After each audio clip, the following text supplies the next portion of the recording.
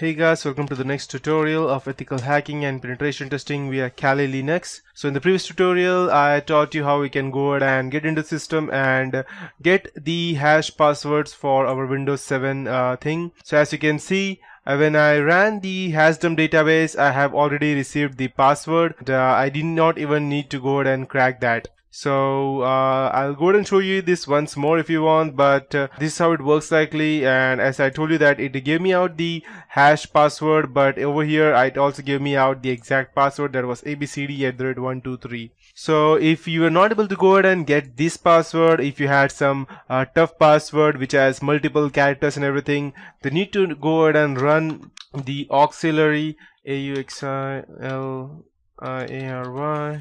run auxiliary slash analyze and slash JTR, I believe it, crack underscore fast, run auxiliary analyze fast. Let me just check if I have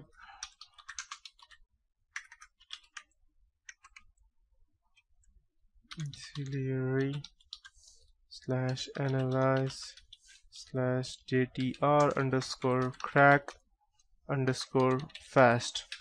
And if you're unable to run this, you need to go ahead and run this command, or you can also go ahead and type use over here. But I don't believe that you would need to use that, because when you go ahead and use the hash thing, you already easily go ahead and get the password for that, as I have got over here. So that's how you can go ahead and use this. And once you have this password, you can simply go ahead and gain access to that using a remote desktop or whichever you want. So, but that's not it. There are many other things that you can go ahead and do. Let's say, for example, I have this test1 file and I have these two things over here, and I wanted to run these two as a, let's say, these two commands, netstat and cmd. So I can go ahead and try to run those files from over here. Let's see where we are exactly. I am in system32, so I'll just go ahead and get back to, let's see where I am. Okay, I'm still in Windows and I am in C drive right now. So I'll just go to users and let's check. We have the test user, so I'll go to test user and I'll go to desktop. Perfect. And now I want to go ahead and run this test1 file, so let's go ahead and check if I can do that. Resource space, and so I need to go ahead and give the test file, so I'll just type test1.txt. So okay, no such file .txt. Let me check. Test1. Okay. I'm sorry for that. It's not the file that we have stored over here. Sorry for that. And if you wanted to go ahead and run any specific commands from our computer that I had over here, then I can go ahead and do that. So let me check the local working directory. I'm in SET. So let me check. I can just go ahead and create a new script over here, and I can go ahead and run that for this computer. So there is one way of doing that. Let me check. I have not yet tried that as of till now. So let's check test txt, and I'll just go ahead and let's say cmd and netstat. These are two commands that I want to run. Let's see if I can run them. It is just test. Okay, perfect. As you can see, I ran all of these commands just by which I had written over here, and I was mistaken. It was not over here, it was over here. So if you want to go ahead and get into a system, quickly do what you want to do and get out, then you can go ahead and already create a list of commands that you want to do, and you can go ahead and run that through the meterpreter prompt. So CMD did not work because it was a need to go ahead and install. I can only run what is there inside a command prompt, so that's the reason it did not run. Netstat ran perfectly, and if I go ahead and let's say I write ipconfig and I'll save it. If I go ahead and run the resource again, I'll get the ifconfig file. So, and if I want to go ahead and read that directory, so let me check. Okay, I need to go ahead. I'll just go ahead and okay, back. Perfect. Now over here, if I want to go ahead and I have this ABC file, this is an awesome file, and if I need to go ahead and run that, I can just go ahead and type, let me first check where I am. I'm in desktop, so I can just type cat, and I can type over here abc to txt. As you can see, I have, this is an awesome file, and any number of time you can run, you will see whatever is there in this directory. Perfect. Now okay, so next thing that I would like to do is I need to go ahead and upload something from my computer into that computer. So this is something that you would want to do at the very start, and not something like from over here. So where I am doing right now, after getting the system, you would not want to do that. So the first thing that I would like to do is to search where my payload is. That is over here, payload.exe. I'll just let me check. Okay, I'm still in SCT. So I want to upload /user share SCT and payload.exe, and now I want to state where I want to go ahead and run that or upload that. So I'll have to type the specific place's name. So I need to go ahead and insert that. So I need to go ahead and type let's say, hey, wait, I'm already there, so I don't need to.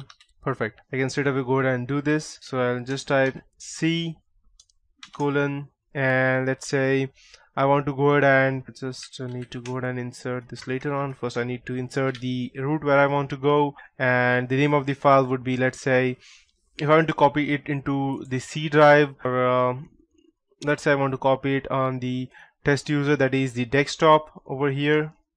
So I'll type users, I'll just copy it. I'll just copy it from over here and paste it over here, and I can go ahead and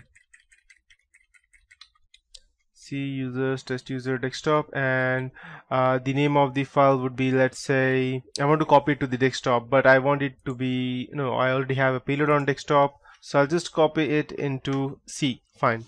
So the name would be, let's say, for example, payload period exe, and I want to know where it is exactly, so I'll type /user. Let me check if I could just go ahead and type payload.exe. okay, command, no such file or directory, C /payload.exe. that would be the file name.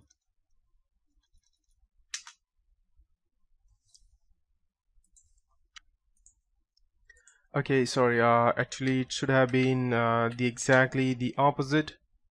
The payload should be over here, and the C drive should be over here. Okay, perfect, uploaded. So let's go ahead and check the C drive right now.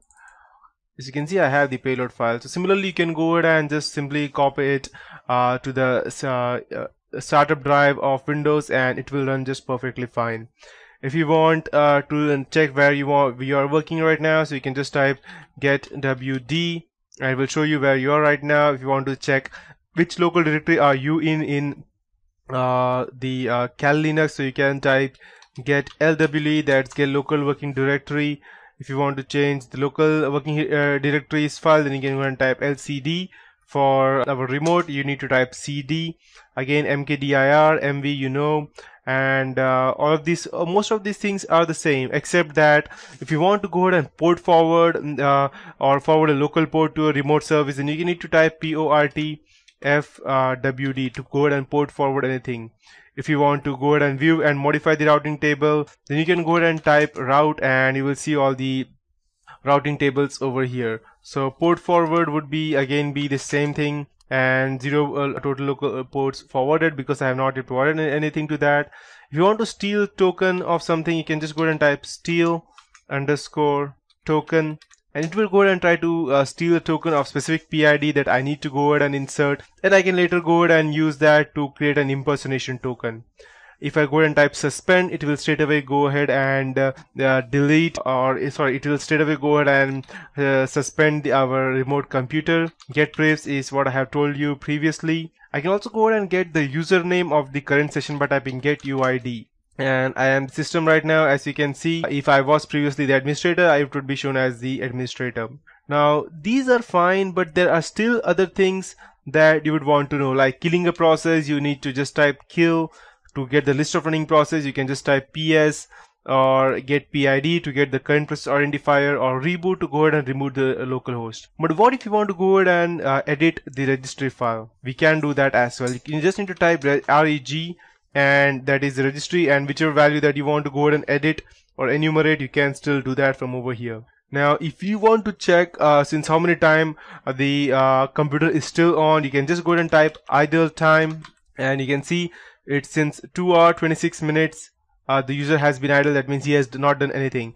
If I go ahead and do something like over here, and I have just clicked, and if I go ahead and type the idle time, it's just 2 seconds, because that means the computer did something and went away again. The PS person came. Now there are a few other things that I would like to teach you, such as going ahead and getting a screenshot, using a keylogger, or inserting a keylogger in the person's computer. But that would be it for this tutorial. In the next tutorial, I'll teach you how you can go ahead and insert a temporary keylogger as well as a permanent keylogger, and or how you can go ahead and write a keylogger in Python and insert that into your target's computer, and then go ahead and gain all the information that you need about related to either it be a Windows password or any his VMware's password, either it be a Gmail, Facebook, or any of his important accounts password or login credentials, anything. So that would be for this tutorial.